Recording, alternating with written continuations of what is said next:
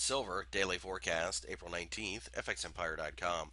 The silver market, as you can see, went back and forth during the session on Thursday, but really didn't go anywhere at the end of the day, losing about a dime, just finishing slightly negative, about 0.4%.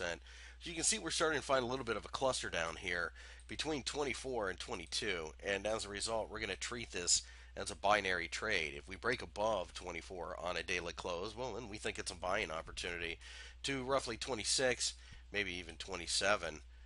If we break below 22, then we think we'll test 20. And as a result, that's exactly what we'll aim for. We could even see as low as 15 based upon some longer term high time frame charts.